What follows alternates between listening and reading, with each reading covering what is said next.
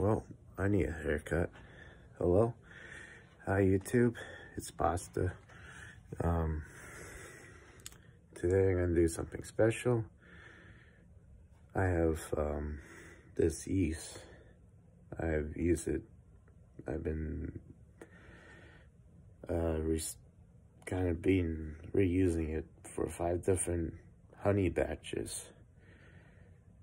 And then for that 5 honey batches, I asked the liquor fairy to make me some honey vodka, and each time it gets better and better. So today I'm gonna do it. They're gonna make the mash for the honey vodka again, and it's gonna be with the liquor fairy distilling it for me. So it's gonna be the 6 honey vodka batch, and I'll show you. Okay, so what we got here is I got the Home Depot, allegedly 5-gallon bucket, and what I bought here, what I use for my honey vodka mash, is the raw and unfiltered Texas honey, and it's 12 pounds if you're wondering. And then I'm also gonna do a little bit different, grabbing from the fridge, excuse me. This is Manuka honey, raw Manuka honey. This costs like 30 bucks to buy it, but I'm curious what it would taste like in the mash, so I'm gonna combine this with this Texas honey to come up with a new flavor. And then, of course, I'm gonna take the cherries out, but my last mash was made with cherries. So I'm gonna strain the cherries out, and I'm just gonna add all the yeast in there and here. So I'm gonna keep it in the fridge for now until I need it.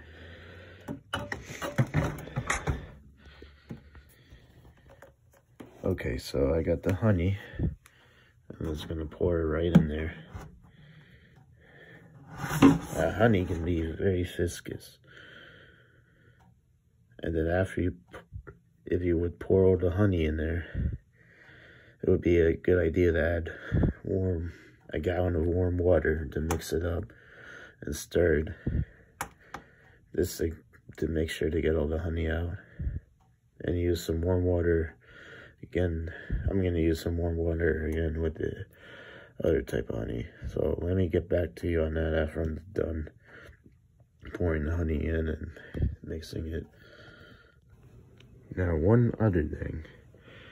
This honey, I heard it was medicinal. That is, a lot of people been going crazy over it, so I was wondering it would be interesting to have that as a spirit, hypothetically, so why not? This particular brand is raw and unpasteurized, non-GMO,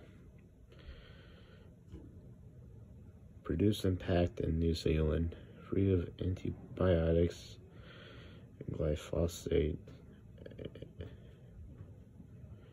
and I guess it's traceable from hive to home. I'm not sure that's important, but probably not.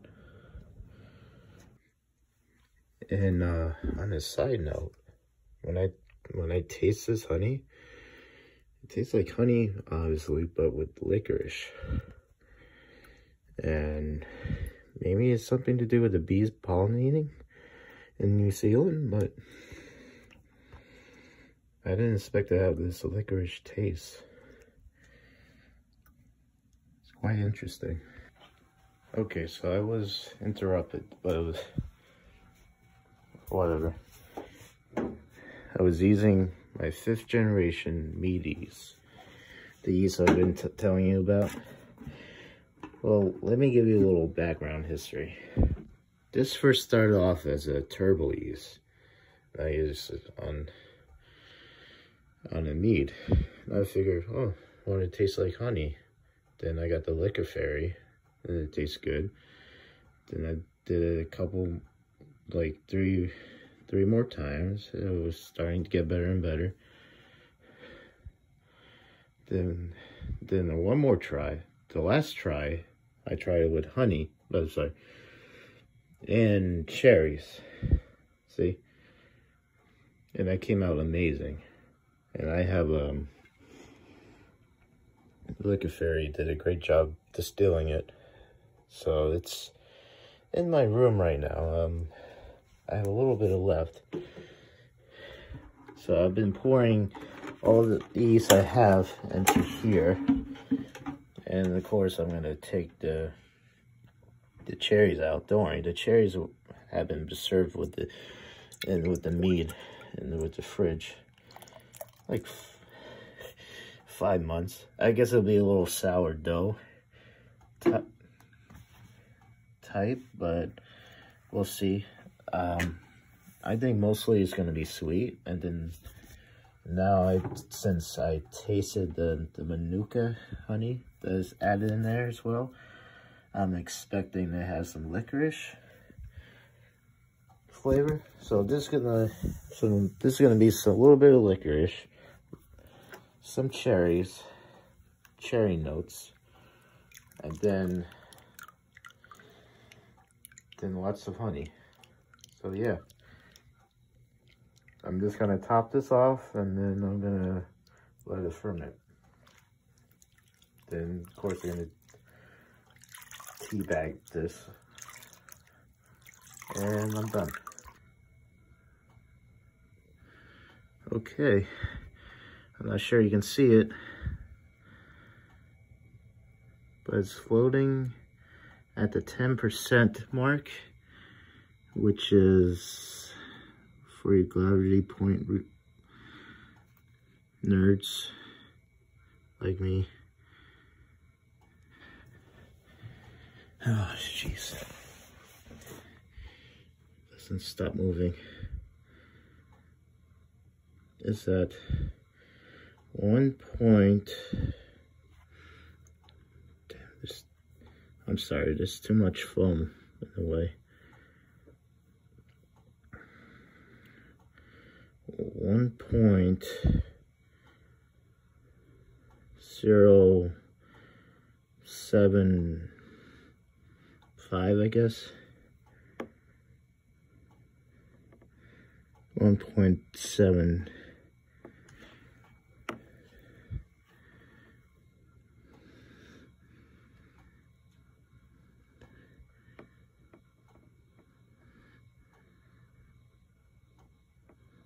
It's close to 1.80, which is really 1.76. 1.76 gravity point. So this is my honey vodka. My honey cherry vodka.